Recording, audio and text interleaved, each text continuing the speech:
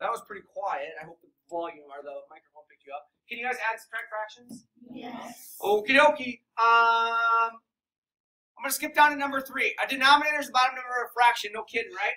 Yes. But the blue part is the most important. Why is this important? Or actually, not why is this important. Can you guys read this to me in the count of 3? So we're talking about a denominator. 1, 2, 3. The first thing you look at when adding and subtracting fractions. So when adding and subtracting fractions, you got to look at the denominator. And the reason we look at the denominator is why. Why do we look at the denominator first? I'm up here, I'm up here, I'm up here. Someone tell me, why do we look at the denominators first? Ashton.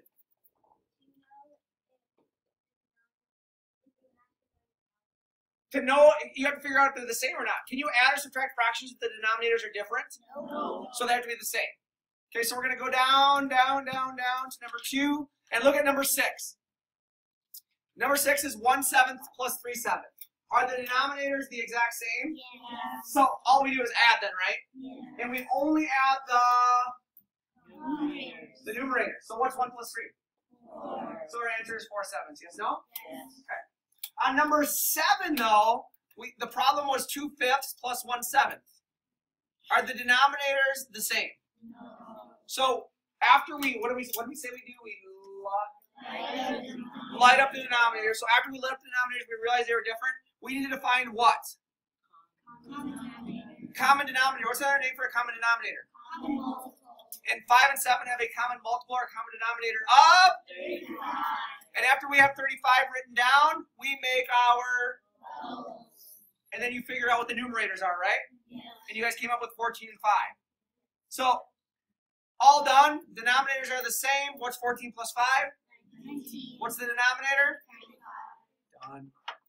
Number 8 is another problem in which if we light up the denominators, we realize we don't have to do anything because why? They're the same. So you just subtract the numerator 9 and 3 and we got 6. But is 6 false an acceptable answer? No. What do you have to do? Simplify. Simplify. Good. Number 9 is another example of finding common denominators. Awesome. Here's where things get a little bit trickier and longer. We have mixed numbers. Is it okay to calculate with mixed numbers? No. You can't calculate with mixed numbers. Everyone say, I can't calculate I can't calculate with mixed numbers. with mixed numbers. You must convert them into what? So once we did that, once we went around the world on both of them and converted into improper fractions, we then lit up the denominators. And what do we notice about the denominators? Common. That's awesome. So that means you simply have to do the subtraction, right? And 32 minus 18 is? 14. And the denominator is? Can you leave your answer as 14 over 5? Because what kind of fraction is that? You need to turn all impropers into, because all answers have to be answered with mixed numbers, right? Okay. Number 11. The green on number 11 is just showing how many points it was worth. So again, we have a mixed number. We converted it into an improper. But what did you notice when you lit up the denominators? So what do you need to find? Common denominators, right? And then after you find common denominators, you do the, you find your numerators right here. Do your math. You got 82 over 20. Is that acceptable? No. So we convert it to a mixed number, but are 2 and 20 reduced? No. 2 over 20 reduces to what?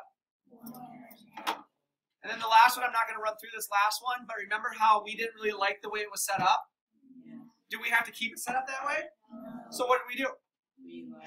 You rewrote it so that we could use our organizational method here, right? Questions?